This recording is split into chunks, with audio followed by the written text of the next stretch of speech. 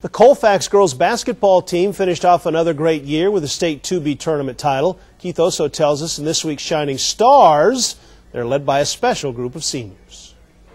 Growing up in Colfax, you're surrounded by one thing: winning. From when I was little, I've always looked up to the girls that were in my place that I am now, and they were winning. And so as a little kid, I was like, I want to be the girls that are winning. Winning is a tradition that this year's senior class is happy to be a part of, as they won the school's 6th state title in girls basketball since 2002.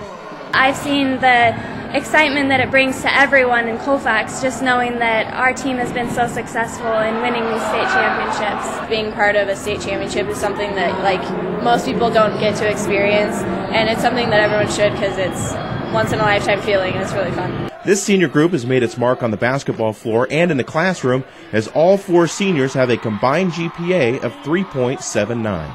All of us kind of strive to be successful in all areas of our life, so I think it's not really an option for us to fall below the line in some areas. We always see that we need to have good grades both in the classroom, and it makes champions on the court. This group of seniors has lived up to the expectations handed down by former Bulldogs, and now they're leaving their own legacy behind for younger girls to look up to. In Spokane, I'm Keith Osso, KXLY4 HD Sports. You can nominate a Shining Star, or in this case, stars. Just send us that senior's name, what school they attend. We'll do the rest. Shining Star, KXLY.com. One word, Shining Star, KXLY.com. There's a good story about this.